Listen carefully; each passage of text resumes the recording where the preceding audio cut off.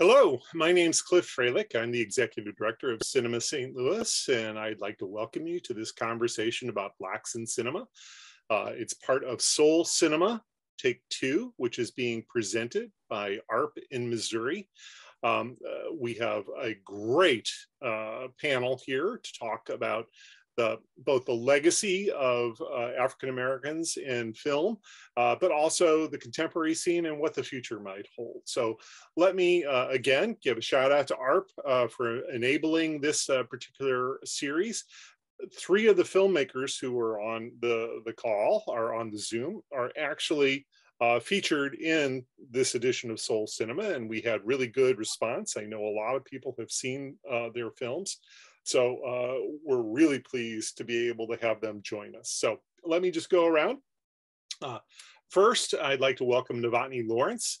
He's an associate professor at Iowa State University, and he is an author of many books, including Blaxploitation Films of the 1970s, Blackness and Genre.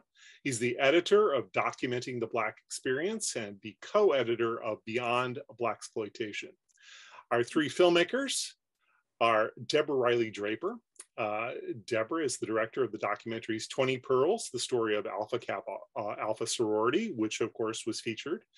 Also Olympic Pride, American Prejudice, and Versailles 73, American Runway Revolution.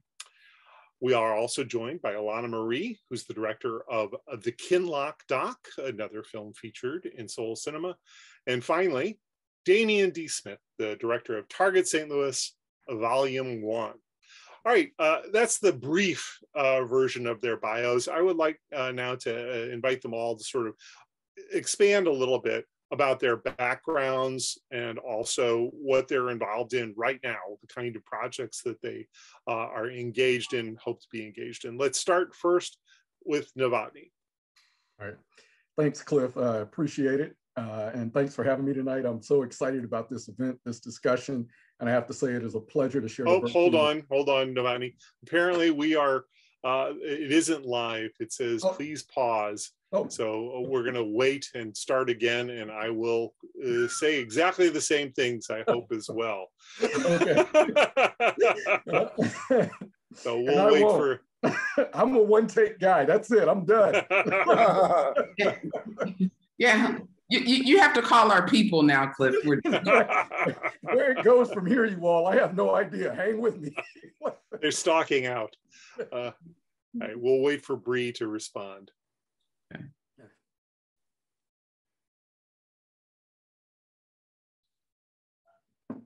So we're not live yet? Apparently not, although I guess we could be really surprised after the fact. So be careful what you say. It's always possible that we are live and we just don't know. Oh, I was gonna just grab water. I was like, I need to get some water. You're probably safe to do so, but I don't know how long this will last. I did it. I'm done. All right, good. I'm gonna grab one second. Yeah, I have grabbed the water, so we're good. Okay, I'm back too. Exactly. So now we're hydrated, Damien. We're hydrated. All right, here we go. I'm hydrated now. Okay. Good stuff. Hello, we had a few technical difficulties, so our apologies. We are now ready to roll. My name's Cliff Freilich. I'm the Executive Director of Cinema St. Louis, and we are the presenters of Soul Cinema Take Two. This is a part of that series that was presented by AARP in Missouri. We thank them for their wonderful sponsorship and enabling this particular conversation to take place, and also for you folks to have seen those wonderful films. This conversation is going to address Blacks in cinema, both the past, the current situation, and we hope what's going to take place in the future, at least our hopes for the future. So we have a terrific panel, including three filmmakers who were involved in this year's Soul Cinema. I'm going to briefly introduce them, and then I'll ask them to also expand a bit on my very brief bios. So I'm going to start with Novotny Lawrence, who's the associate professor not the associate professor, he's an associate professor. He's not the only person who teaches at Iowa State University. He's the author of Blaxploitation Films of the 1970s, Blackness and Genre, the editor of Documenting the Black Experience, and the co-editor of Beyond Blaxploitation. The three filmmakers that we have with us are Deborah Riley Draper, director of the documentaries 20 Pearls, the story of Alpha Kappa Alpha Sorority, which was featured in Soul Cinema, but also Olympic Pride, American Prejudice, and Versailles 73, American Runway Revolution, all three of which actually played at the St. Louis International Film Festival. In addition, we have Alana Marie. She's a first-time feature filmmaker who was the director of the Kinloch Doc. And finally, we have Damien D. Smith, who is a director of the documentary Target St. Louis Volume 1. Okay, let's go around and let you expand slightly on my abbreviated bios to give a little bit more background on who you are, what you do, and what you might be engaged in right now. Let's start with Novotny. Thank you, Cliff. It's a pleasure to be here tonight. Thanks for inviting me to be a part of the event. And I have to say that I'm so pleased and excited to be on this virtual panel with these wonderful filmmakers. So hats off to all of you, and I can't wait to hear more about your work. As Cliff said, I'm Novotny Lawrence. I went to film school at the University of Kansas, where I earned my doctorate, majoring in film studies. And then I focused on representations of Blacks in film. And that now extends over into Blacks in popular culture. I work on any number of research projects and have worn a different number of hats during my time, first at Southern Illinois University and now at Iowa State University, where I'm on a joint appointment between the Greenlee School of Journalism and Communication and the English department. My research has involved looking at anything from Blaxploitation Cinema, those films from the 70s, Shaft, Superfly, Foxy Brown, so on and so forth, to looking at the comedy of Dave Chappelle and problematizing some of his material, as well as, you know, credit where credit is due, but asking the question, is he a comic genius or is he a con man? I've also done some work on Jordan Peele's film Get Out. I'm currently working on a journal article on the film Get Out, and also co-editing an anthology with Robin Armeens Coleman on Blacks in horror cinema. Cool. Great, and I'll put in a little plug at the November St. Louis International Film Festival. Novotny's going to be returning. He's presented several films for us, but he's going to be doing Superfly as part of our Golden Anniversaries Films of 1972. All right, let's go to Alana Marie. Sure, yes, happy Tuesday, happy International Women's Day. As I said, my name is Alana Marie. I am a Dallas-based documentary filmmaker, brand photographer, and digital storyteller. But by way of St. Louis, Missouri, I tell people all the time, St. Louis through and through, don't get it twisted. I think I'm the newbie of the bunch. So I am a first-time filmmaker.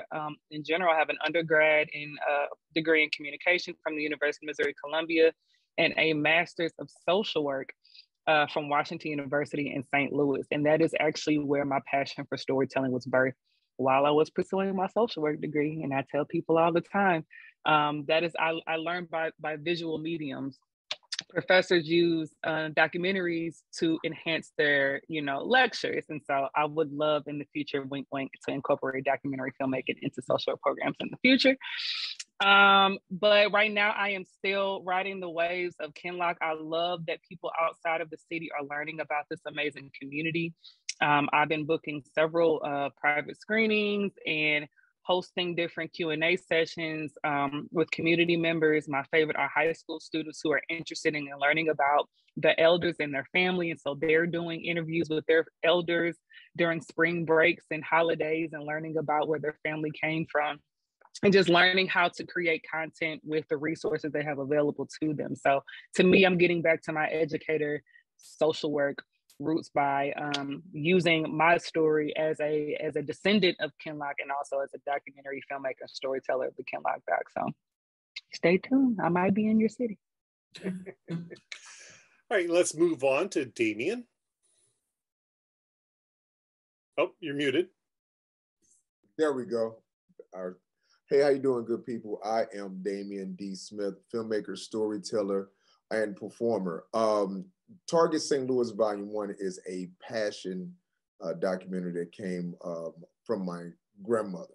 I'm originally from St. Louis, and she inspired this documentary. So this is our first feature documentary that's come out. But right now, we're wrapping up in post-production in a docu-series called Detangling the South, in which we traveled around to historically significant places in the South and highlighted the contributions of Black women during the civil rights era that's, you know, often overlooked. And then also we got some history that was told to Black women. And we took around my partner and I, two attorneys, a civil rights attorney and a social justice attorney, and a environmental justice attorney. And when they went and interviewed and highlighted these places throughout, you know, Selma, the Pettus Bridge, 16th Street Baptist Church, Sweet Auburn in Georgia, and we got exit polls in Dade County, Florida. So this was also a dual-edged sword to engage voter awareness and voter engagement. So this is so that's what's we're in like the finishing edge, the post with that series, and we have another one that we shot in Ghana that we started our first episode of a series that we're working on that we just shot in the Elmina and Cape Coast area of Ghana. So those are and that is a unscripted show as well. So those are the two things currently happening alongside with the narrative side of the world that we're working on, our first feature narrative. Well, we got two of them actually, the Victory High and also RIP Delete. So those are a couple of things that we got going on along with other things, but I want to try to give a brief little run through and stay in format. All right, and now on to Deborah Riley Draper. Thank you so much. I'm happy to be on this panel. I am a 3-time St. Louis International Film Festival official selection, so I'm really proud of that. I'm happy that everyone had the opportunity to see 20 Pearls.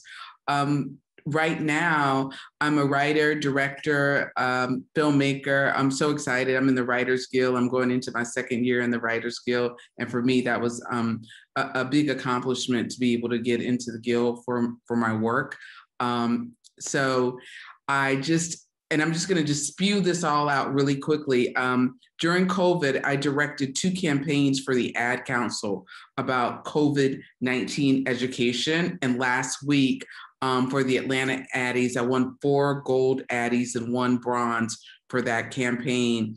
And I'm really proud to be able to bring my advertising chops, because before I became a filmmaker, I was the vice president of a Madison Avenue agency in Atlanta. So to go back to advertising as a director, and I left it as an account service person, it's really to be able to come full circle and be a storyteller on the side of the camera that I've always wanted to be on the side of the camera.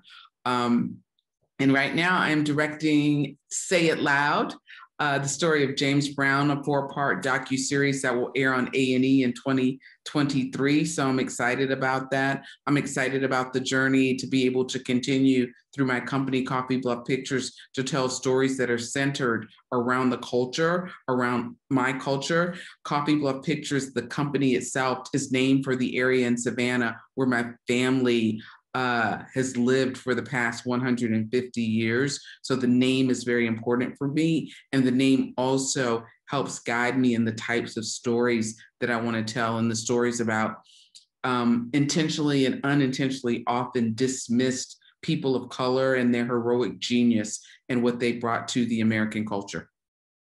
We should also note that you do have a tie to St. Louis. I do have a tie to St. Louis. My husband, Michael Anthony Draper, was born and raised in St. Louis, Missouri. And then I plopped him and took him to Atlanta. But yes, his family, he still has family in St. Louis. And we always have an amazing time when we come back to the festival. Such great support, such great love from the St. Louis Film Festival. Well, great. So I want to mention the fact that the people who are watching on Eventive can certainly weigh in on this conversation. You're welcome. In fact, you are encouraged to ask questions and offer comments. both in general about the topic of Blacks in cinema, but also if you have questions specific to one of the films that was part of Soul Cinema. Absent Voodoo Macbeth, we don't have any representative Voodoo Macbeth, so probably best not to ask a question about that.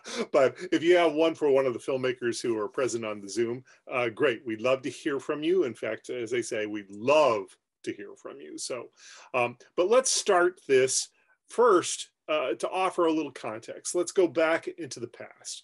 We want to talk about Blacks in cinema from a contemporary perspective, but I think we first need to explore what the history of Blacks in cinema is here in the US. And we couldn't have a better person to talk about that than Novotny Lawrence. So Novotny, I'm going to offer you a tremendous challenge in, you know, a relatively brief amount of time. Give us a capsule history of Blacks in cinema. Yeah, I saw you throwing down that gauntlet, and I appreciate it. We're going to do the best we can. And I want to talk about this in two ways, and not to suggest that never the two shall meet, because they definitely do. First, I want to look at this in the context of kind of Hollywood, mainstream Hollywood cinema, and what has been done to Blacks and African Americans early on in the history of Hollywood. First and foremost, one of the things that I always tell my students is that let's understand that cinema has always been political, always. One of my pet peeves is when people say, you know, you try to discuss a film and they say, oh, why are you looking at it so seriously? It's just entertainment. And I say, no. Films of any genre can be entertaining. We can appreciate them, but there's always more going on than just entertainment. And in that way, the cinema has always been political. So if we go back to cinema, we have to understand that it was initially called the most democratic of art forms, meaning that it cut across all social, economic, and gender lines, right? And across other lines as well. And as a result of that, there were people who believed the movies had to be regulated. And in regulating them, some of the things that they were worried about were things like sex and violence, but that same concern wasn't really being given to what was happening to Black images and Black people in film. One of the ways in which Black people have always been represented in cinema is in one that reflects their second-class citizenship here in this country. When we talk about this early on, this largely comes out of stereotyping. Some of the most prevalent stereotypes that we still hear today were present in the early days of cinema. Now, if we were in a classroom, I would say, now, how many of you have heard of these stereotypes? But we're not going to do that tonight because I can't see you. But I do hope that you do some self-reflection and think about some of these stereotypes that I'm going to mention. If you've ever heard that all Blacks can sing and dance, right? So all Blacks have rhythm. All Black people love watermelon. All Black people love fried chicken. All Black women are sassy and attitudinal. Black men are violent and dangerous. Black people are stupid, unintelligent, so on and so forth. If you've ever heard any of those things, understand that they connect back to slavery, then in the minstrel shows, and then they cross over into our cinema, therefore making it political, because Blacks were presented as one of 5 types early on that a scholar named Donald Bogle calls the Tom, the Coon, the Mulatto, the Mammy, and the Buck. And embedded in each of these stereotypes, each of these caricatures are some of the stereotypes that I'm talking about. So when we talk about the Buck, we go back to a film like D.W. Griffith's The Birth of a Nation, which is ultimately or actually heralded as a cinematic masterpiece. And certainly it contributed to things like editing, but we would have gotten there anyway. So we were gonna evolve, let me be clear about that. But in this film, we see a Black brute who is chasing a white woman and he's going to sexually assault her. That is the implication. And therefore that perception that post-slavery Black men were now dangerous and a threat to white women was in film. So therefore that was political. In addition to that, the all-natural entertainer, the singer, the dancer. We see this in the form of Bilbo Jangles Robinson, who appears in several films with little Shirley Temple, tap dancing upon her command, more often than not, and to get her and her family out of trouble with no regard for his Black family, so to speak, right? So we see this idea of the talented musician. In addition to that, tragic mulattoes, a term today that is really offensive, that is an allusion to interracial relationships, is explored in films like Imitation in Life, both the 1934 version and the version that comes out in the 50s. And it is a warning essentially about Black men and white women being in relationships and having sex. That's what it is about.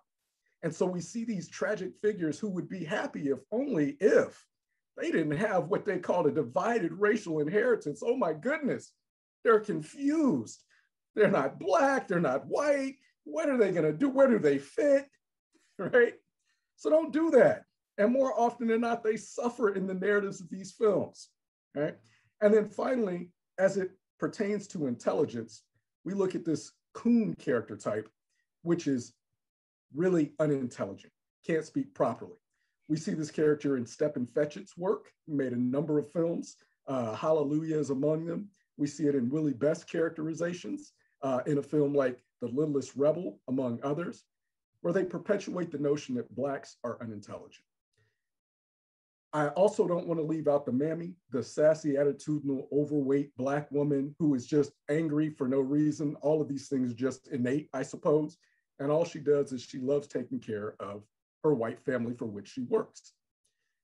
So this is, these stereotypes of Black people are embedded in these representations and in these films. And in that way, film is political and people are socialized. You start seeing those images repetitively.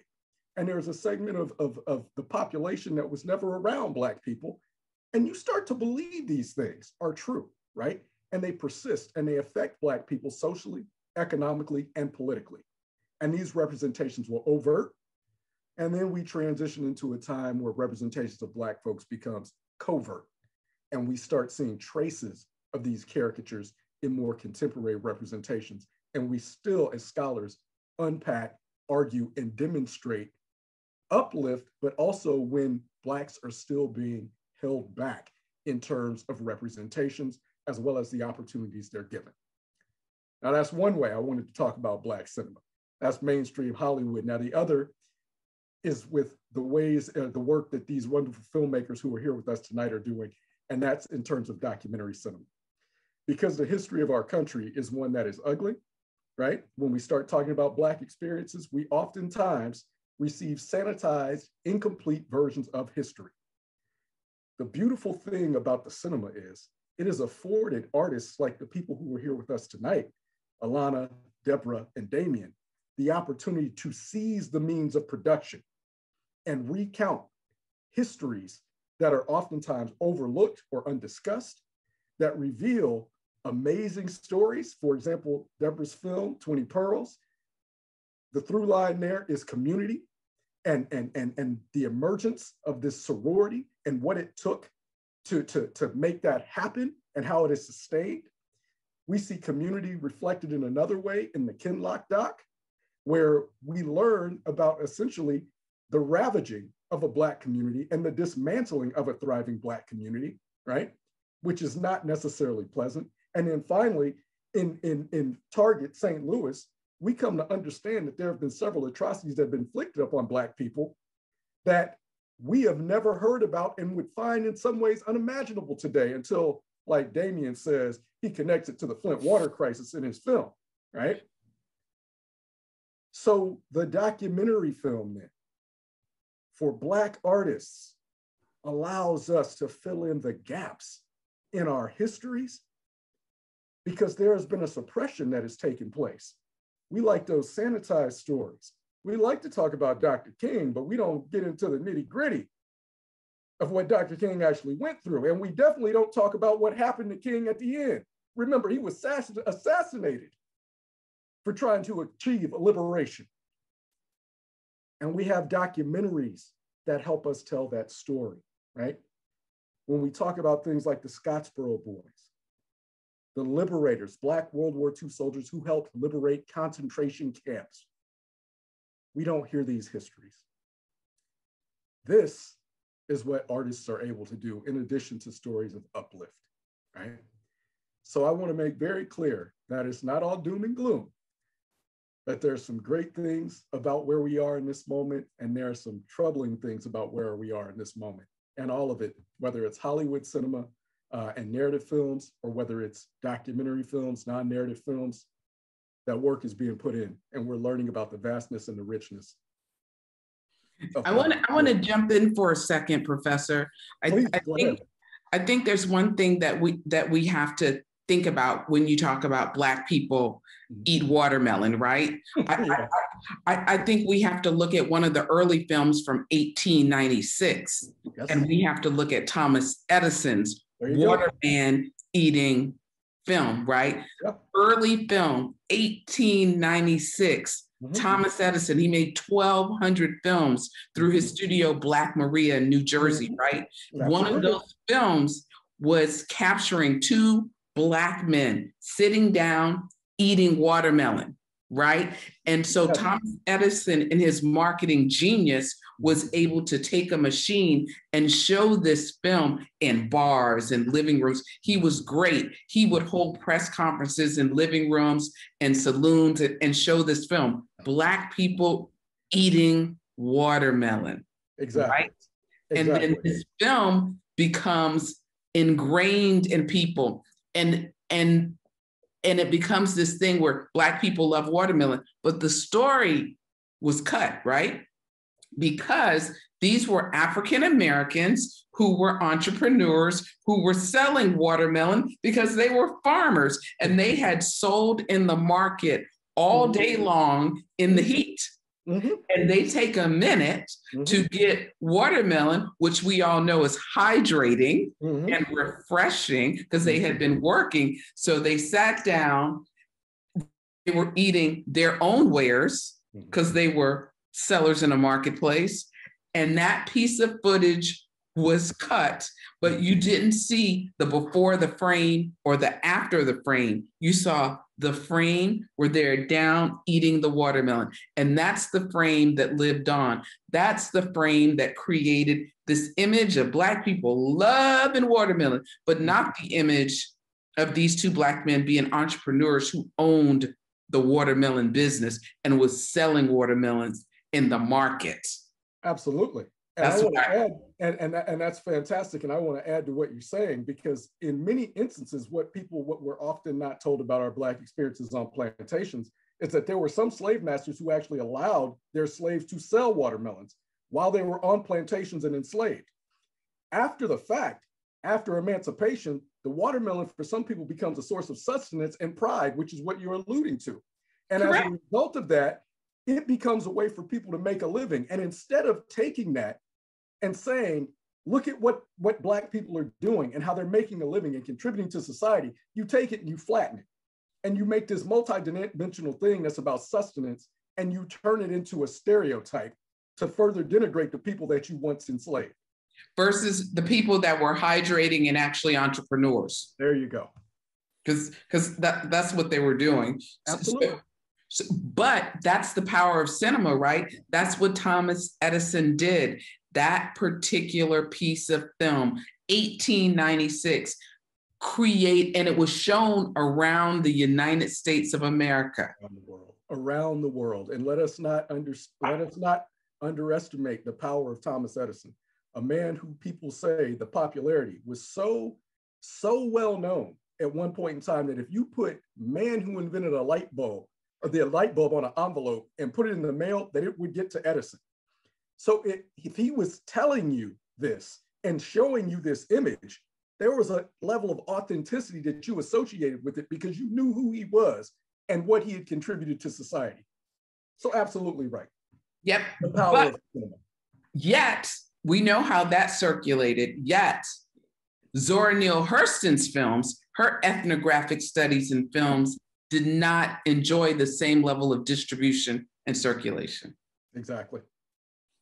Speaking of that sort of counter narrative, the African-American filmmakers early on who were working at the same time as people like Edison and Griffith, we should talk a little bit about what was known as race films and Oscar Micheaux especially. who has a new documentary out on him. I believe it's on HBO Max, if I'm remembering correctly. Correct me if I'm wrong. Anybody leap in here. But can you talk a little bit about, and then we'll move on. Believe me, we'll move past the past to talk about the present. Well, you have to know your history, Cliff. Yeah. But let's talk a little bit about Michaud's contributions and others like him. Yeah, I think that when I talk about the birth of a nation, I say that, you know, as much as people want to uphold like technological innovations and things like that, as I said earlier, we were going to get there anyway. We would have gotten there. I didn't need an incredibly racist film to you know, evolve editing. But if there is a good thing that came out of it, I say that it is the race film movement. And that is that it largely galvanized. This is not to suggest that there weren't Blacks already trying to make films, because there were, but it largely galvanizes a Black people to make what becomes known, as you say, as race films, in which, as scholar Anna Everett says, their goal was to plead their own cinematic cause, meaning we're going to show more well-rounded representations of Black life, culture, and identities to demonstrate that we're more than just dancing, watermelon eating, sassy, attitudinal folks, that we are a range of people, right? And so Michaud becomes kind of the preeminent race film director, and he makes a number of films. He's the only one to make it through the Great Depression. He makes films like Body and Soul, Within Our Gates, and countless others, and makes his last film, I believe, in the 1950s, and it kind of dissolves without much fanfare. And then there were other filmmakers who came out of that period too. George and Noble Johnson, who are, you know, race filmmakers. They found the Lincoln Motion Picture Company, and they make a number of films. The Trooper of Troop K is among those films, and others. And then we get a groundswell of other motion pictures, independent Black motion pictures that come up too. And as you said, Cliff, they're so important because they're operating independently of Hollywood. So they don't necessarily have the same distribution channels that, say, a D.W. Griffith has. So they were very ingenious in the ways in which they would show their films. There's a great documentary called Midnight Ramble that talks about race films, and Midnight Rambles were where they would show films. Sometimes they would get permission from white theater owners to show films at midnight, because then the white patrons weren't interested in going. So a Black audience would go see these films at midnight and watch the films, but sometimes showings in churches and in public halls, in municipalities, wherever they could show these films. And Michaud would travel around, all around the country with his films in the back of his car, taking them to different places and showing them. And so that race film movement is really significant, and ultimately starts to go under as a result of the Great Depression, the flu epidemic, and then, you know, it's very hard to compete with Hollywood. And so they start losing audiences to Hollywood films as well. So a very significant movement, oft overlooked. And like I said, I'm so glad there's a new documentary on Michaud because he warrants much more consideration and attention. Okay, let's talk a little bit about the filmmaker's own experiences with Blacks in. I'm curious as to where you first encountered images that sort of reflected your life back at you, perhaps from a distorted point of view. It might have been a distorted mirror image, but I'm just curious as to when you were going to movies, what was the first time, what are your memories of when you first encountered Black people on screen that you thought somewhat represented who you were? Let's start with Alana. So not the movie theater, but I jokingly tell my daughter this all the time. So I have a 12-year-old, and I tell her, like, I feel sorry for you because your generation doesn't have like a Nickelodeon like I had. So I remember coming up in the late 90s and early 2000s, and there were nothing but Black kids, Black teens, like show after hour. Like, we stayed in the house on Friday and Saturday nights because we had shows that had storylines that reflected the things that we were going through. And there is nothing like that I see on television now. Like, there will never be another Disney and Nickelodeon era, like the late 90s and the early 2000s, because I saw nothing but representation of not only people who looked like me, but still within my age range. And I felt heard, and, you know, this content that my parents deemed, you know, appropriate for me to watch. And I miss stuff like that. I miss that, the access to that. So I do feel very privileged in the sense that prior to me even understanding, you know, how to hold a camera or being on this side of storytelling and filmmaking, that I was able to witness that at a very young age. That's fascinating, because that would have not, of course, I'm a little older than you, Alana. So that would have escaped me entirely. I'm really fascinated. That's where you first encountered sort of images of Black people, not on the movie screen, but on television and in the context of kids television. So that's great. Damien, what was your experience? You're muted again. It's always one, Damien. It's always one. It's always, I know, right? All right. I'm just sitting here listening to this engaging conversation. You know, it's a similar situation. It's in phases for me, right? So the first, I would say my grandmother's house, and she had this old school Cornbread Earl and Me. I don't know if if anyone remembers. Classic. Classic, right? Cornbread Earl and Me, and that was a story that to me as a kid, and she had it on a VHS. But as a kid, I recognized, I was like, wow, this is like in a neighborhood. And it had something to do with social justice.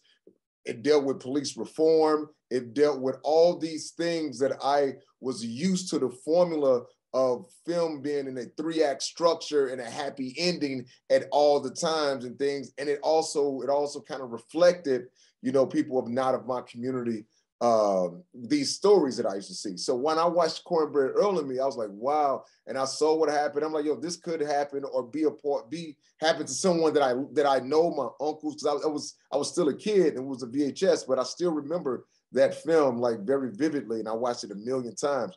But then when we go in phases, going into the movies, and then able to see like the 5 Heartbeats, you know, music of music that I loved, and I saw them all like that scene when everyone stand in the house and when they see the music when they hear the music on the radio for the first time, and it is 2 by the foot, 2 by the headboard, you know how we do it, you know. So those things that had me share a similar life, that's what's going on on the big screen. So it's like representation. So then we had the genre of the explosion, I say, in Black cinema in like the 90s, where we had Singleton, where we had New Jack City, where we had films that represented us a lot more, you know, that's happening. Boys in the Hood, Menace to Society, Inkwell, all those, The Killer of Sheep. If you want to get into those whole type of, it was stories that were coming out that I was just like blown away. I was consuming it like, you know, a gremlin after 12 o'clock, you know, it was my thing. I'm a movies head and a cinephile, so it really helped me get through things. And I kind of want to circle back a little bit on what you guys were speaking about earlier about representation and you know, film, in my opinion, no matter when it came out, even if you look at like World War II, was full of propaganda. And the Reich had a lockdown on how they came across and how they targeted certain things with their films and their storytelling. And I say American cinema kind of picked up on how some of the stuff came out about, you know, a population that they weren't in favor of. Because I can remember my earliest days of traveling abroad, me having to combat several stereotypes that was like hung around my neck when I touched down in a foreign land without me saying a word, and then having a conversation with someone and they're like, oh, wow, oh, you're not like what I thought it was going to be, because they had already formulated this idea of what American Black young men were from watching television, watching film, watching movie, and those, you know, super masculine menials that Eldridge Cleaver spoke about it, that they associate with us. That was projected out. And, you know, and I had to combat that when I traveled. So, you know, cinema is very powerful. Storytelling is extremely powerful, and it can, and it's like a hammer. You know, you can use a hammer to build a house or use a hammer to harm someone. So that's, you know, I just wanted to touch bases on what y'all was speaking about earlier as well. And Deborah, how about you? I'm kind of like Damien. It was in pockets, right? You know, there was just kind of the early phase that I saw when I was a kid, and I didn't really understand what I was watching, but I was watching Blackness, and it was important to see it. And then I saw Boomerang. It was all she wrote. And you guys know I had a long advertising career. So it was Robin Givens. She had that powder blue suit on in front of the elevator, and she's facing, and she turns around really slowly. And Eddie Murphy sees her, and I'm like, oh my God. And it was in that moment, you see Black executives in marketing and advertising. And Robin Givens is cold in that suit. She's got the briefcase and the heels. And I'm like, oh my God, I'm gonna work in marketing. And I did. That's how impressionable, right? Like in Boomerang, you know, I don't know. It's just something that I loved, and I loved seeing them around the boardroom table. I love seeing them making those decisions. I love seeing them doing those advertising campaigns.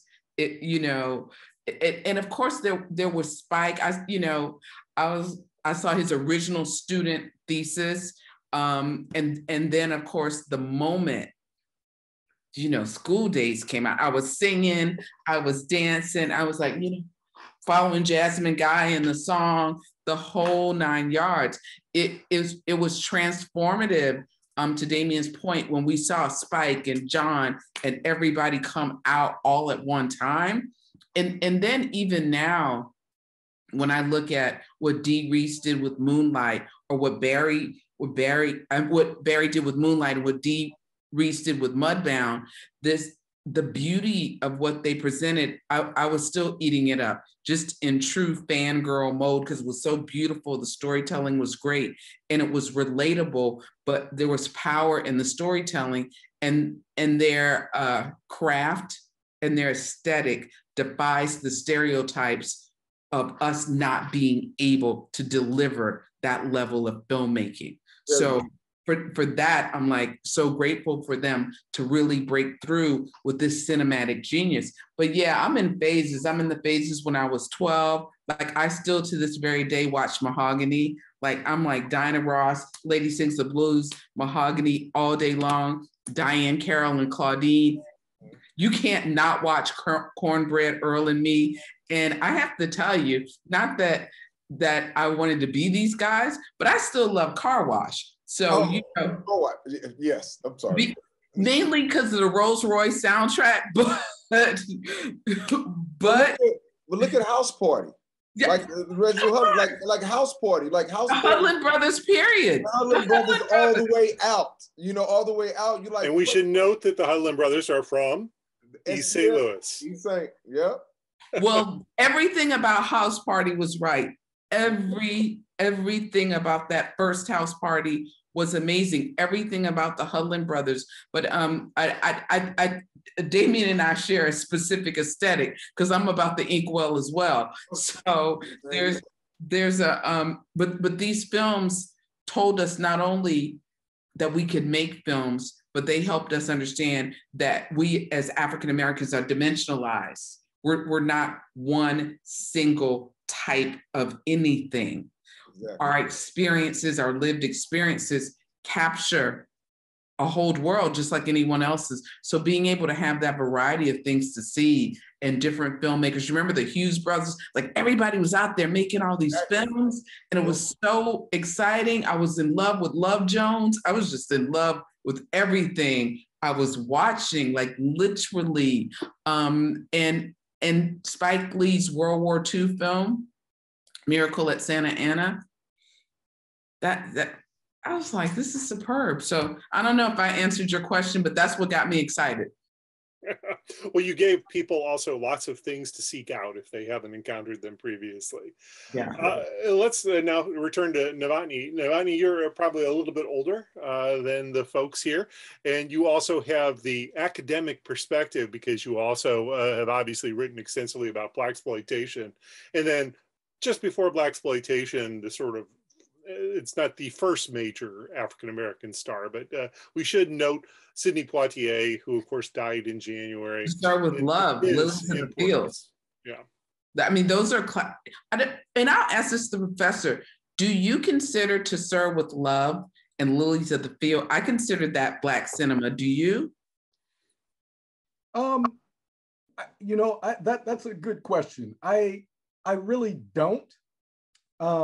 But that's not to take away from the significance of those films or Mr. Poitier, who was just wonderful, who I loved, I valued, I adore. I think that largely because of the ways in which films were marketed at that point in time and conceived of, Black audiences were the gravy. So you know, like they were essentially made for white audiences, and as a result, there are certain places that those films don't go. That for me to say like, yes, it's Black cinema, which still is even a tricky thing to say, right? I would say no, but they were the films that Black people needed at that point in time, and he was the person we needed, if that makes sense. And I think that whether from a marketing perspective or from an screening zip code perspective, where these were shown, I think the level of Blackness and sophistication that Sir Sidney Poitier brought to the film made it his own. And so anybody that watched it got to understand and watch stereotypes just crush and fall away the minute he was on screen. Absolutely. I mean, I think that it's almost impossible not to appreciate something about Sidney Poitier's performance. Even if you just say, okay, I don't like the film, or maybe he's not for me. I just think that he was so dynamic. He was so good that there's just, I don't think you can help but connect with him, even if you want to resist him.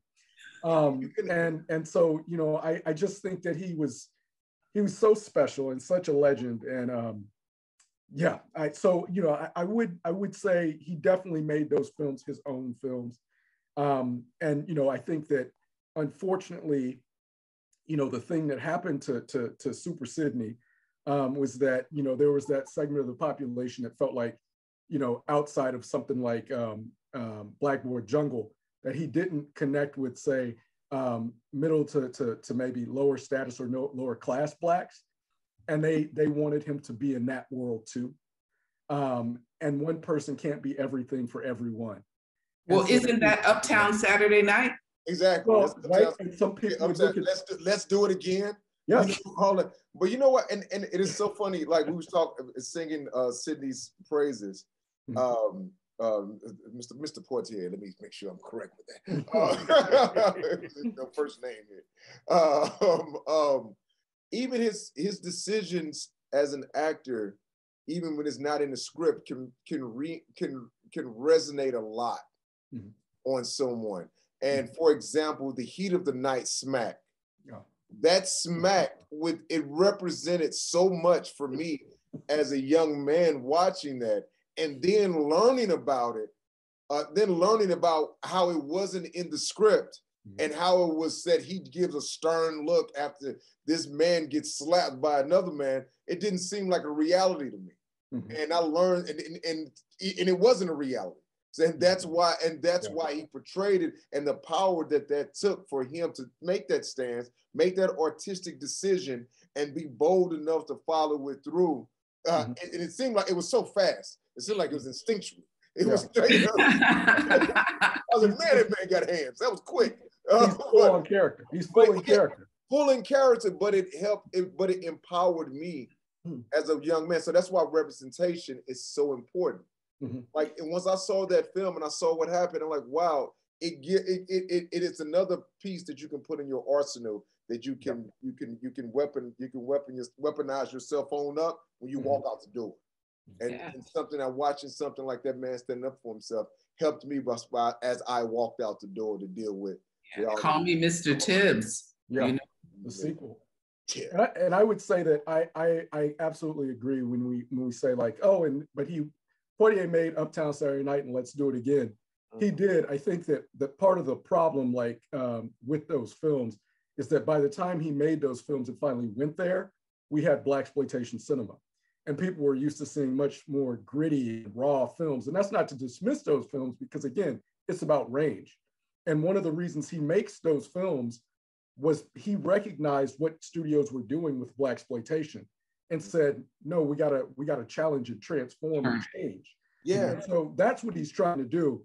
But that whole kind of, if we could say, Black Power generation, they weren't about that life. They didn't want the comedy to go, they wanted Shaft, right? Like, and so all of that gets really murky and complicated too. Well, it's unfortunate. Oh, go ahead. No, you go. Because this is a question for the professor and his research that I have for him. Oh, okay. I want to hear your question now. I asked the question very specifically because you said the Black Power generation wanted to see Shaft, right? Because you've got hyper Black masculinity on the screen. But in that period that becomes Black exploitation, Professor, are these films good for Black women? Oh, well, no. I mean, I think that is one of the criticisms of Blaxploitation cinema. Okay, and let me be clear. Particularly the early films, when we're talking about Cotton Comes to Harlem, Shaft, Shaft's girlfriend, I think, is on camera for 15, I counted this one time, and I can't remember, like 15 seconds or something. The next thing you know, they're making love, right? They're in, and she's just there to uphold Black masculinity. And these films are really about, in large part, reclaiming Black masculinity because of the assault, right? The unfortunate thing is that women, they're incredibly misogynistic until we get Pam Grier into the fray, right? And she's working for a B studio in AIP, so it's kind of like, well, why is she always naked, right? So that's complicated. But the one really is when we get to Miss Tamara Dobson in Cleopatra Jones, the formal model, statuesque, one, like, champion, like James Bond. Yeah. That film is very good for anybody. Christy Love. Right? Christy Love. Christy Love on TV, right? Yeah. So when we get there, we see some pushback later in the movement, and certainly not as many of those films. And so that is one of the knocks. And they're also they can also be incredibly homophobic as well. And so when I talk about Blaxploitation, it's not to say that it's any better or worse than anything else, but it's to acknowledge that there was this significant moment in Hollywood where Blacks mattered. I mean, Shaft saved MGM from going bankrupt. Well, that's what I was going to say, and this is where I push back on it. Mm-hmm. Blacks mattered. That was only a box office matter, right? I don't know if that was a matter in terms of someone really, doing focus groups to see if that's truly how we wanted Black power to be typified. I mean, I don't know, Professor. I think literally what Shaft did was allow shareholders in a publicly traded company to get bigger dividends. But then Sweet Badass. Sweet Badass was like the archetype, right, for that whole situation, and for them to see like there's Negro pennies out here, basically. So it was indie. Yeah, it's indie, and they saw the potential in the situation, and then and they pushed out and pipelined a whole lot of films that may not have seen the light of day if they didn't see the profit and didn't care about the culture at all. So they didn't care that it didn't really care that some of the films were about the extra long extremities of Black men. and the films were derogatory to Black women and pimps and pushers and all those things. Now, mind you, with some of the films that have come out of that genre are cult classics. Those are films that we saw representation of our neighborhoods in as well, in a somewhat of a true form, and also seeing, the heroes. Our directors and actors. Directors is hired a whole bunch of Black people and help start and jump a whole lot of careers. But I will put that in a line in the business model as B horror movies that a lot of stars came from back in the day. Like that was somewhat of the motto in which they said that it's still a way to make a profit. Who cares too much about the culture? Who cares about the art of it? Unless the art is an indie grindhouse genre, then you're allowed to play within that element, which I like. You can see when you see Tarantino and Rodriguez when they jumped in and jumped out. But that's a whole world that's there, and I think that's where the Blaxploitation film element laid in for us, in my mind, is basically B horror films, and it went on. It went on out. It didn't come back for a reason. Like how everything circled around that's good. That didn't come back for a reason because it was I don't think it was always with the best intentions. When it came to us, and it can't be for us if it wasn't with the best intentions when it came to storytelling. And I don't think too many of those films were financed by us, by people of color. These were like, studios making Negro pennies. And they were often written and directed by white men. Written and told through the lens, told through the lens of white men. So exactly. It's kind of hard. I'm sorry. Go ahead. It's complicated. It's okay. No. I would just say that. And I think the thing about it is that you touch on that makes it so relevant. First of all, it depended on the studio that was making the film. Warner Brothers releases Cleopatra Jones, MGM releases Shaft, Warner Brothers releases Superfly, United Artists releases Cotton Comes to Harlem, and I don't think there's any coincidence that if you go back, Sweetback is it's a whole other thing. But, the films that really galvanized that movement are all made by Black directors and largely written by Blacks. And they come from pretty reputable studios with the exception of Sweetback, which has a low budget porn distributor. So I think that we have to kind of say like, okay, there are some things going on here, ways in which certainly people jumped on the bandwagon.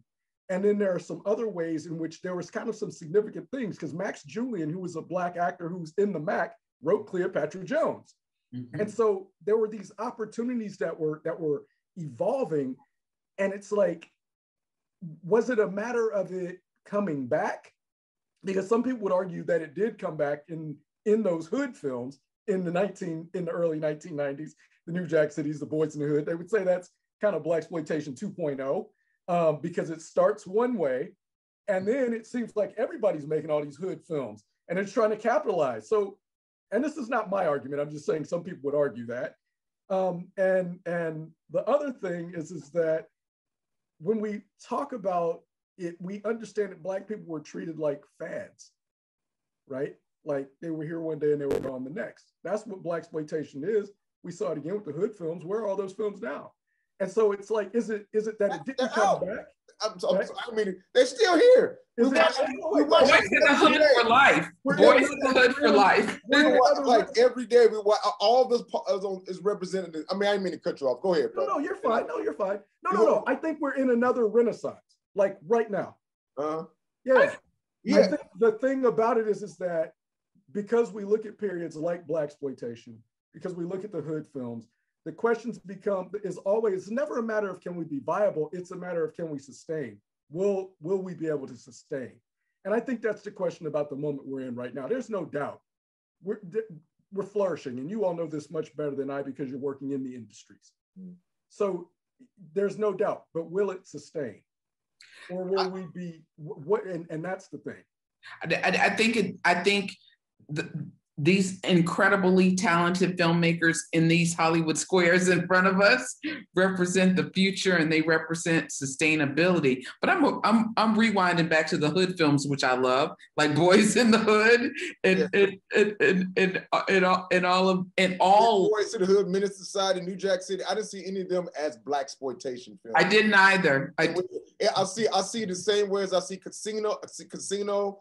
As I see Once Upon a Time in Brooklyn, as I see all those, even Scorsese and Oliver Stone, right? That whole crew that they rolled together that told those type of films of their community and their neighborhood. You can, I see that on that level of storytelling, because the thing that let's just look at Menace to Society and let's look at Boys in the Hood. These are two of our premier African American storytellers. Yeah. You know, they came out of that with these two films that could be that if someone want to put it in a block in a box of hood films or neighborhood films, these films just narrated the story of people who are living in that experience. Now, if you take these films, if you take a film in a Blaxploitation era in which that I'm trying to pull up one that's, because Cleopatra Jones, Shaft, those were the premier leagues, you know, and it's not too many of the premier league that came out around that time. I mean, I can keep on rattling off films that are, Juice is considered a neighborhood film, you know, same thing, you know, all those things. So I don't think their correlation really, and this is all my opinion. I don't think that correlation still lives. What'd you say? Well, this is why I would push back on it. I think you see USC educated African-American filmmakers making films who are not just making films to solve a studio's, you know, bottom line dilemma, but they're bringing their experience and they're meeting their experience with their cinematic prowess, what they learned at NYU Film School or what they learned at USC Film School. So I think they're beginning in that moment to use a lived experience and bring that lived experience into craft. And I think that's what separates them from Blaxploitation, because there's a conscious decision on cameras, on casting, on script, how it's shot, who is cast in it. I think those were very conscientious decisions that were made, not, you know, just based on, you know, if a woman had a 38 double D, right? So I think there were different decisions. And the godfather of that is Spike. You know, Spike helped tell those stories of narratives of Brooklyn, to scare, you know, those narratives of going to HBCUs, those narratives in which they're like, oh, you know, we see it can happen. And that's why we're doing it. Like, all you need, the representation is so powerful, you know, because Spike showed us, hey, you can talk about your neighborhood and do the right thing. And do the right thing. You see what I'm saying? Like, you can, it can be set in this area. And again, I'm sorry, I'm hoping I'm not beating a dead horse. But I just think like these. This is it's lively. I'd like to give Novotny an opportunity to say something, and I'm going to prod him in the sense that I want you to make a case for Gordon Parks as being somebody that is hugely important in this context with regard to Blaxploitation. That's kind of what I was going to say. I think that it's a complex issue and certainly a longer conversation than we have time for tonight. Yeah, I think we're time's up. But you know, the thing about it is that we have to understand that, you know, Melvin Van Peebles, Ossie Davis, Gordon Parks, there weren't really film schools when they were around. Like, that the opportunity that they were going to fill, and if they weren't admitting Black people. And so Gordon Parks is a photographer and learns the framing and composition and lighting, the tools. He's a fashion photographer. Exactly, right. So he has that training. Exactly, right. So that makes them a little different than Singleton and Spike Lee. The other thing is that we also have to understand that when they start making their films, Ossie Davis was actually originally cast in Cotton Comes to Harlem, and then he gets to rewrite the script. So there's Black input there. He actually wanted to shoot in Harlem. Yeah. There's input there. Melvin Van Peebles had directed for Columbia Pictures Watermelon Man, in which he had Black input but didn't like the system. So then he goes and he puts Black Power Rage in Sweet Sweetback's Badass Song. Gordon Parks, Shaft. So the things that we're saying that start the movement, that galvanize. So what I'm talking about are the beginnings of the movement. Yeah. And so when I talk about the argument for some people, and again, I said it's not my argument about the hood films, some people, regardless of how we feel about Juice, because I have fond memories of that, some people say, well, it was kind of, you know, Boys in the Hood that kind of said, let's look at what's going on in places like South Central. And then it was New Jack City. Both those films come out in 91, right? And then not only do we get that, then we get Menace to Society in kind of 93. And then like Juice is one of the kind of later, they don't look at Juice in the same way as they look at those other films. They look at that as being something more like something that comes after Shaft, trying to pick up on the steam. So we got to understand like the evolution. And again, it's not my argument, but, and we can like Juice, but when we look at it, some people say, well, what were the production values of Juice versus Boys in the Hood? Who wrote it? What was the input? Certainly, I think there's a lot more Black involvement, but people don't look at that or hold it in the same esteem as they do a Boys in the Hood. And the same thing can be said, like people don't hold some of the later Blaxploitation films in the same esteem as they do Cotton Comes to Harlem and Shaft. Am I clear in here? You said that people don't hold Juice and Boys in the Hood in the same esteem? Yeah, and when I say people, I'm talking about like critics and scholars. That's what I mean. Oh, he's saying that Juice is not held in the same esteem as Boys in the Hood. Exactly. I got you. So they kind of look at that as the product of like Boys in the Hood, and not as this being at the same level. That's what I mean. I'm gonna subtly like please say, because clearly I'm the baby of the bunch, but I'm just reading critiques of just even like the rush of Tyler Perry films, and you know him entering the conversation of a different version of Blaxploitation, where now it's like he's using these caricatures, he's stereotyping with, so the fine line between when is this literally showing somebody's lived experience. Because Medea, I had an aunt that Medea literally reminded me of, from the height to the weight to her voice to her demeanor. Like that was my lived experience. Mm-hmm. But now it's getting to the point where he's a Black man. This is his lived experience. These are actually legit stories, but now he's taking it too far. Like, is he truly coming in and exploiting the Black community? Because it's getting redundant, right?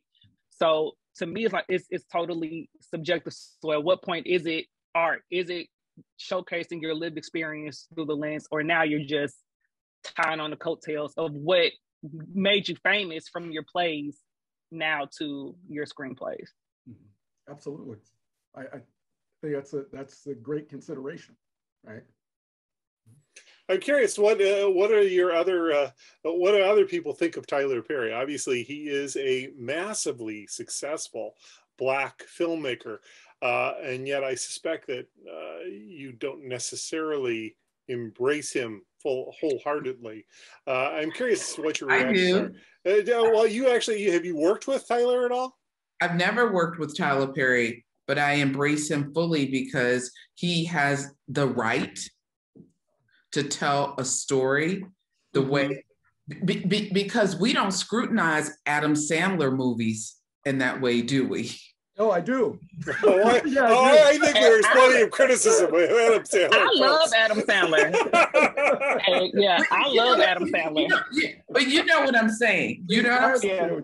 You know what I'm saying. I think Tyler Perry has the right to get behind the camera and tell whatever story that he wants to tell it in whatever means he wants to tell it.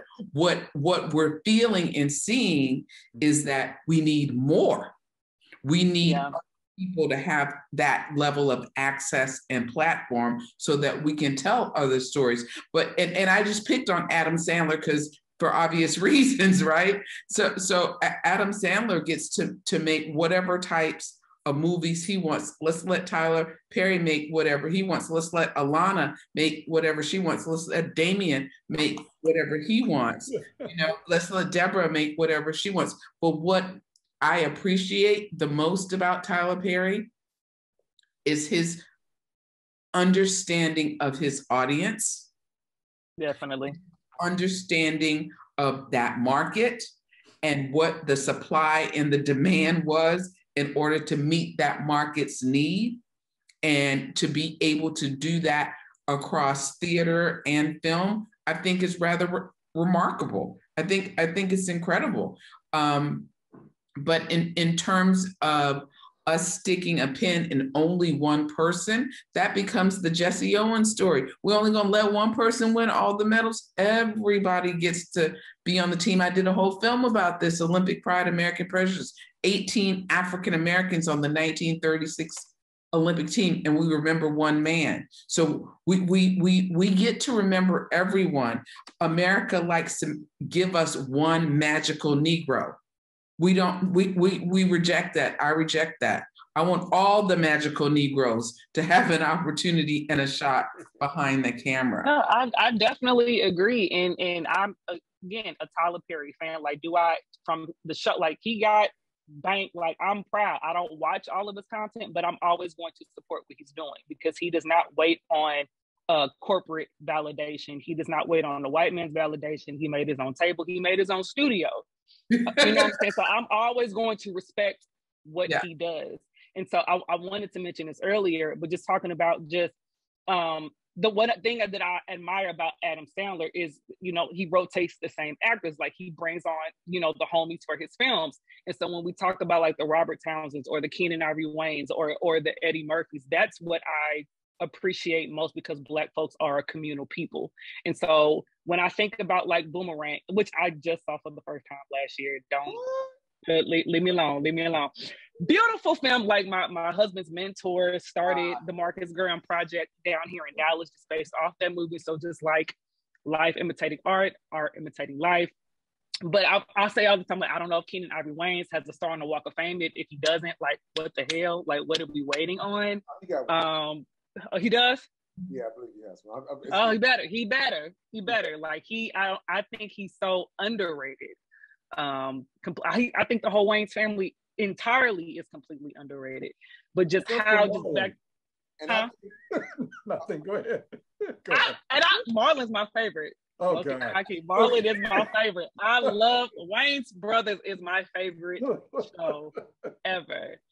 But just how they brought each other on, I think like The Wiz is one of my favorite movies. And then when I do research on what they had to go through in order to even bring it, to life, The Wiz. Oh, The Wiz. That's Lamette, right? That's my movie, or how movies are considered classics until Friday is now being considered a classic. So how long does it take for people to appreciate the art that we're making? All the way down the line. And you know what? Is The Wiz a Black movie? I'm sorry. Huh? I'm saying, is The Wiz a Black movie if the director's not Black? I'm just being the devil's advocate. You know what? That is Black theme, is Black culture, it's Black story. I mean, just not having the director being I'm messing. I know, I'm really, I want to go into Black soundtrack, Black artist, like, it's one of the and really, what is a Black movie though? I don't know. We have a professor. That's the story. That's what I go back and forth with right now. I don't know. Yeah. Two things I wanted to go to bring up. Okay, one, what is a Black movie, and then also talk about Robert Townsend. So what is a Black movie? I think a narrative of the story that's even if it's a community. Let's just take Boys in the Hood, or no, Minister Society, or no, Boys in the Hood. Boys in the Hood. That's not a Black story. That's an American story. That is a neighborhood in South Central America, South Central Los Angeles, America. But it's two best friends coming of age. That's it. It's a coming of age story. That's all it is.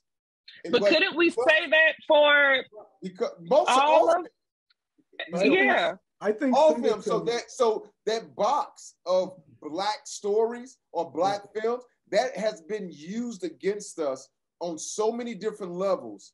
It's ridiculous when it comes to marketing dollars in and out of the United States. Mm-hmm. So, that's true. You know, that's absolutely true. It's very true. That might be one of the most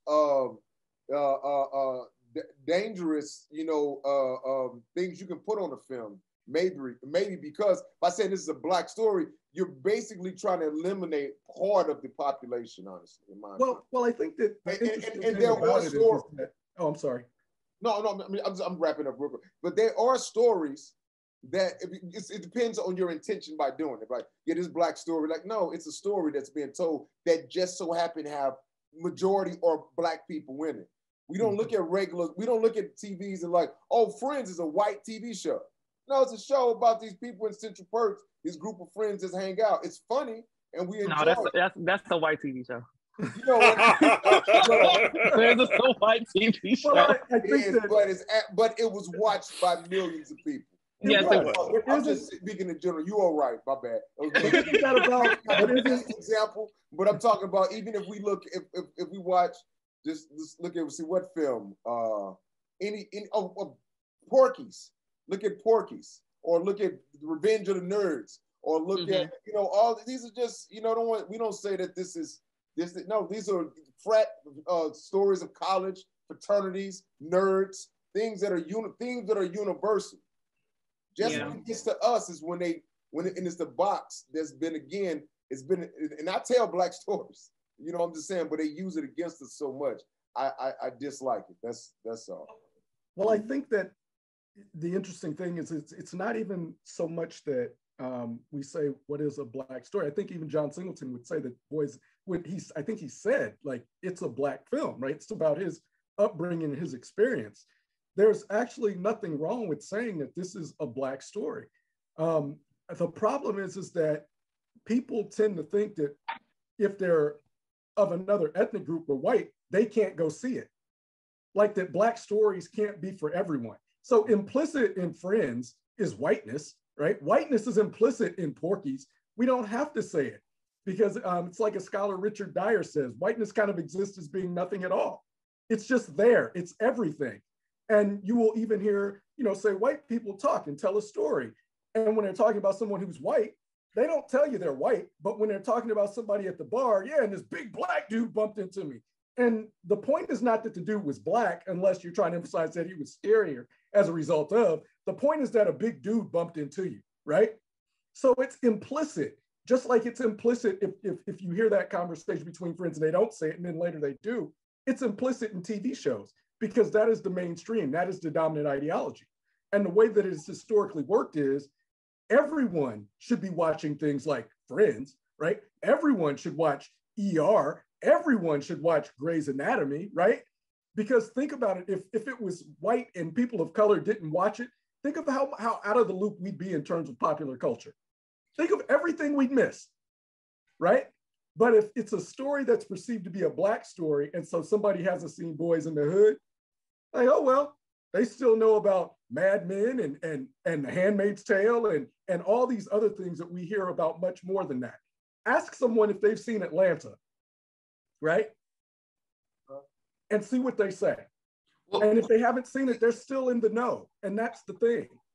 It's very interesting because as you talk about popular culture, why is it and I'm just filled with questions today, why is it that seems to be so problematic in film, but when you talk about popular culture in sports, everyone's fine when we talk about African, and why when we talk about who's on the top charts on Billboard, we're fine if it's, but in film, in this visual medium, like everyone knows Michael Jackson, everyone knows Janet, everyone knows Beyonce, everyone knows Usher, everyone knows Lizzo, right? But if Lizzo's in a movie, will everyone watch it? Well, and how will it be marketed? So the idea goes back, Professor, to what you said. Films are political. So the visual, the idea of representation, the physicality of representation has so much to do with othering and so much to do with the very nature of birth of a nation. So when the President of the United States of America in 1915 shows birth of a nation in the United States of America, he sanctions white supremacy for the country. Absolutely. So the dominance is forever etched in the celluloid because the President of the United States ushered it in. So that answers your question about Friends. And Professor, and then also, I'm sorry, this is to address what we just said about, when you just said about the analogy about the scenario, I'm sorry, that you put about being getting bumped into by a big guy. Only reason they'll say it's a big black guy, because they're trying to say something about that a big black guy bumped into me, right? Meaning there was inherently a level of more danger, more fear, exactly, right? So exactly. Black film.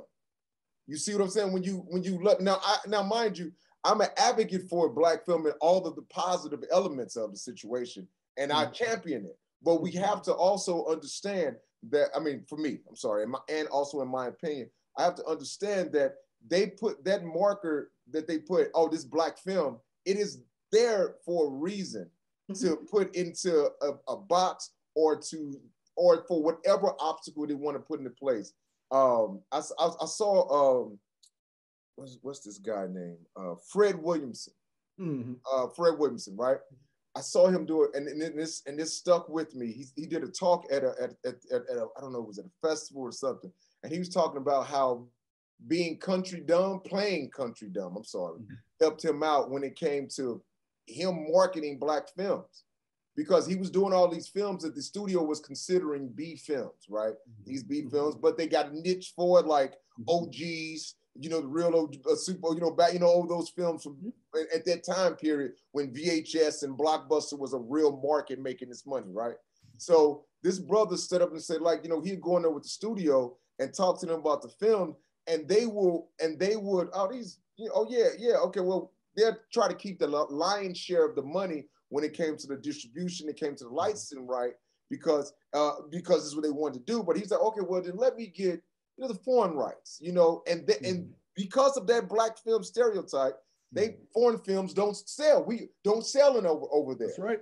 Black films and that's what they want to push. So what he was able to do was like, okay, well, let me get that. And then it was like, oh yeah, we'll write it off to you. I mean, this is how their ignorance worked against them. We'll write that off to you, no problem. We'll give you that, shut you up. And he said he took those films because he had already laid the inroads and the infrastructure in Europe by doing all the radio, doing all the press, and also all the other things that he's done. When he brought his product to that market, he said he made more money off those films than the distribution company did because of the back end licensing on the foreign rights. So I mean, you see what I'm saying? Like, those are the things that we have to navigate and move around, just because they label that Black film.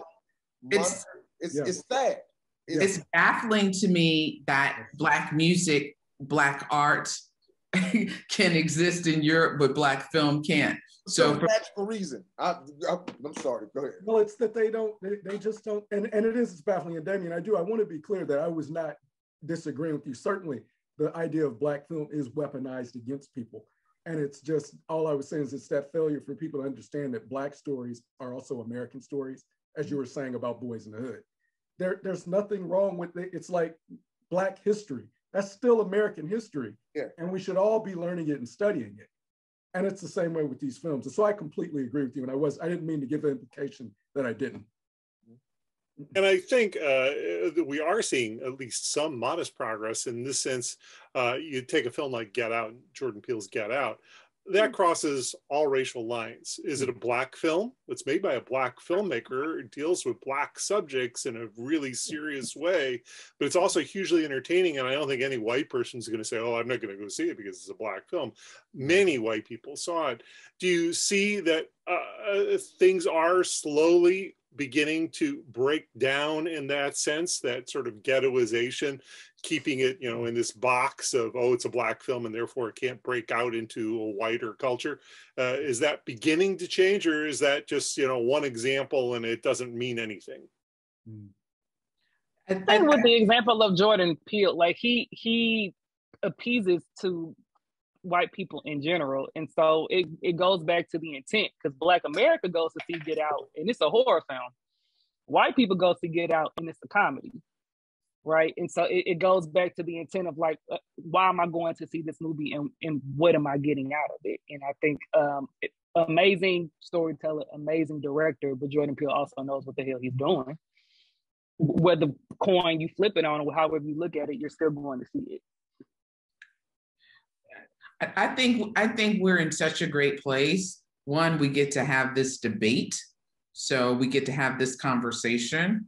So I think that's already progress. Yeah, I think the fact that we get to sit here and share our perspective and our POV on something that we all love so much, and that we're so passionate about it, and we all come at it at 5 different ways. The 5 of us come at movies and filmmaking and our love of cinema in 5 different ways, and all 5 of those ways are relevant and bring something to the party. I think that tells us we made progress, because this little conversation right here, Cliff, you know, 10 years ago would not have happened. So we have made progress to be able to sit here.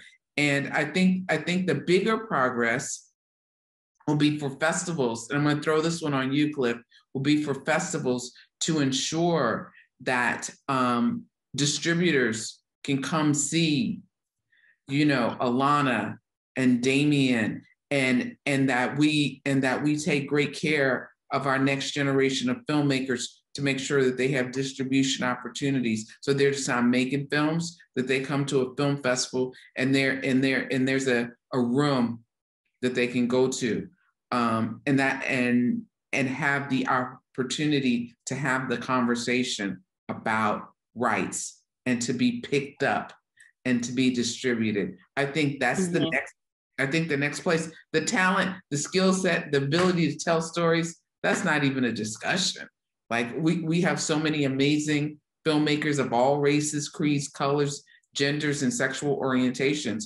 The parity and the equity comes in the ability to make a living, and the ability to make money, and the ability to sustain a career. That's our next conversation. I wanted to veggie back on what Deborah was saying, to just the broadness of the industry as a whole, right? So myself personally, I have no desire to be in Hollywood.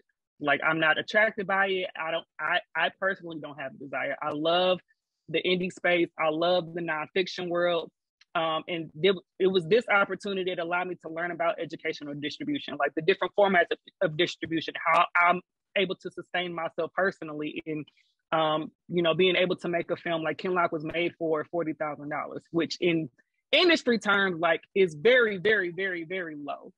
But I was able to do what I needed to do to get to the next level. And so that access and opening of the barriers for a first-time filmmaker with no industry connections, right? With no previous experience, with no film degree, and to be able to do this. So I think we have made great headway into doing stuff like that. And I think about like the series Bel Air that just came out, and those directors, like, you know, from Kansas City, from Midwest, like the original concept was just an idea that they hoped would get picked up, and it ended up getting picked up. So people, the access, the cinematic iPhones that people are able to create amazing content, and with social media, I think that it is starting to level the playing field for the everyday creator to come in and create film in any format that they want to. So to answer your question, Cliff, yes, we are making great strides. But when it comes to like equity, and I don't want just exposure. Like I still have a 9 to 5. Like I work in tech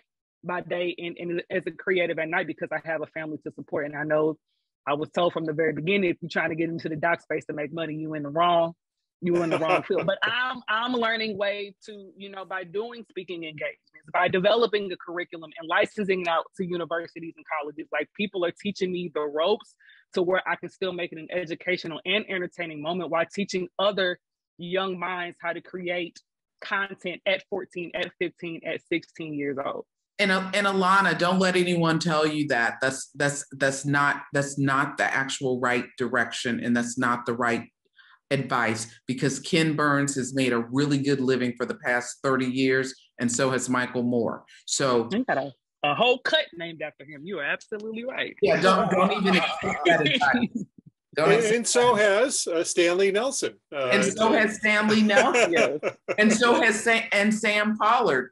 But I'm just saying, in terms of someone that is a name that people recognize in the doc space, Ken Burns is a name that people recognize in that doc space. So don't accept that. There's so many ways that you will be able to create a life for yourself and go create it, but don't listen to that. That's rubbish. I received that. Thank you. All good. All right. Unfortunately, we do have some questions from the audience, but now we're running out of time. Let me see if I can. Let's see. I know a lot of questions here. Let's choose hey, one. Audience, we so immersed in the conversation. I know, and I'm like, I have to pop. It's like it's late here on the East Coast. Okay, let's end with this question from Nia Weeks. With all this in mind, how does this shape how you all show up as filmmakers? What narrative do you want future panelists to have when they talk about your contribution to the story of Blacks in film? Good question. Man, read that question again. Well, let's say the core of it is, what narrative do you want future panelists to have when they talk about your own contributions to the story of Blacks in film? So basically, where does the present moment leave us? What are you going to be able to contribute to sort of broaden the discussion and to further the idea of Blacks in film as being something hugely important? I'll tell you this, I to answer that question from my viewpoint, I kind of take it back to what I was going to talk about Robert Townsend beforehand, right? So Robert Townsend to me was the brother Hollywood Shuffle was so impactful to show on so many different levels, not even just let me know what like a real mockumentary was back then, before like the guest stuff came out, you know, and all those things.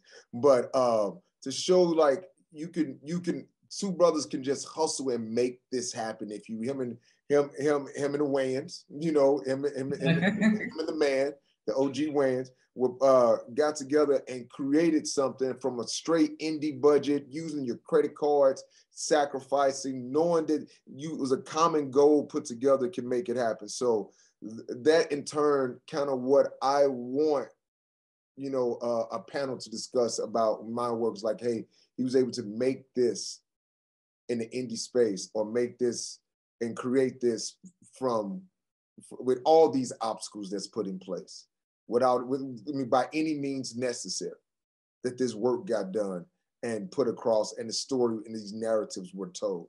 So I will hope that a future panel will be like the indie filmmaking, you know, how to make sure nothing says no to you, or nothing stops you, you know, something along those lines, because I appreciate that what that brother did, because he put that in me, you know, by watching Hollywood Shuffle and then seeing Meteor Man. Like, no one talks about that was a superhero movie that man put together by himself, and he's flying around with 3 feet off the ground. You know, nobody talks about Meteor Man. Nobody talks about Meteor Man. That man was pushing the line over there. Nobody was doing black superheroes. He pushing the line over there in the neighborhood. So that's what I would like, you know, a push the line panel, you know, to discuss things about filmmaking and storytelling, you know, that type of thing. My tagline is I highlight underrepresented people, places, and spaces, because I come from the lens of the art of documentation. And I feel like for so long, the narrative amongst the Black community has always been created for us. That I want people to understand the importance of documenting from where you are. And so not only am I a filmmaker, I am a photographer. So I was a storyteller for Humans of St. Louis as well. And stamping like important moments in time from your lens, right? And you don't have to wait on an industry connection. You don't have to wait to have all the resources. You can use your phone right now to go to your grandfather's house and document him. I'm witnessing what's happened with Genius, you know, on Netflix right now. Shout out, like, forget Kanye, shout out to Cootie. Like, the foresight to be able to have, like, you know, a story is there. You don't know what it is yet, but you just know it's important enough that I'm just gonna keep the camera rolling. Like, you know how much dedication and money that takes, right? And so he is the genius of that story. And that's what I want people to get out of content like that. Everybody talks about Kanye, but like 20 years worth of footage that he just got 30 mil for. When he had the awareness, I don't know where this is going, but I know it's important enough. So finding values in the everyday underrepresented people, places, and spaces that you walk by every single day right now, because not to say that you'll get 30 million in the future, but you just don't know what it'll produce in the future. I didn't know he got 30 million for that footage. That's amazing. Right. I think, you know, in the future, when folks look back at my canon of work, I wanted, what will be most important to me is that they're able to say that I approach storytelling of important and lesser known, and maybe not even important, Black people and their lived experiences across time, whether it was the Black models in France, and that they know that I traveled to capture stories. I shot in Germany, I shot in France, African Americans breaking boundaries, and that I brought those lives to the screen so people can know them, recognize them, respect what they did, and honor them, and ensure that our proper place in history is remembered. All right, well, that's a great place to end it.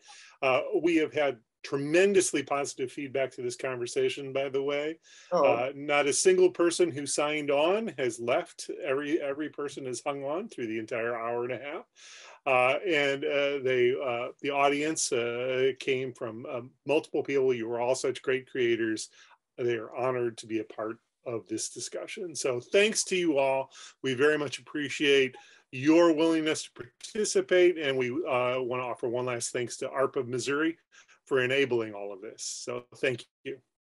Thank you all. Thank you. Thank you so much. Nice to meet you guys. Nice to meet you too. Great conversation. Yeah, yes. Absolutely. Yes. I appreciate you all. Thank you. Have a good night. You too. Right. Bye-bye. All right, bye. Bye. Bye, Cliff. Bye, Cliff. Peace, brother. All right. Damien. Hey, Damien. All right. Yeah. Hey, Cliff, could I ask, hey, Damien, so the other thing I was going to tell you is that— Hold on, wait, Cliff, are we still live? No. Okay, go for So it. you talk about Cornbread Earl and Me? Yeah. You know, I love it. Got it on DVD. You know, I view that as a superhero film. Cornbread Earl was a superhero, man.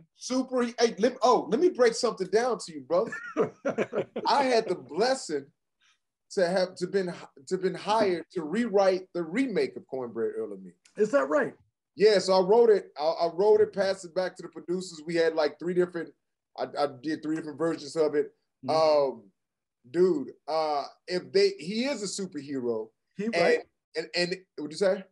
I just said right. Yeah, go ahead. Yeah, and then if you, I really hope that this get made, because I would love for you to see what I did with being that superhero.